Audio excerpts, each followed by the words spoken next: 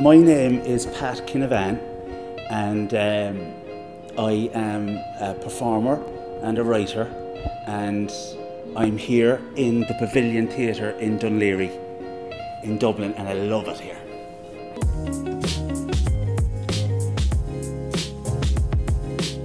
Silent is about 7 years old now, and it's a play about a man called McGoldrig who is homeless on the streets of Dublin. He's from Cork originally, and it was about dispossession, it was about mental health, it is about homelessness, and I thought, to be honest with you, that maybe after a few years it would be obsolete. Unfortunately, it is as valid now, if not more valid than it was then.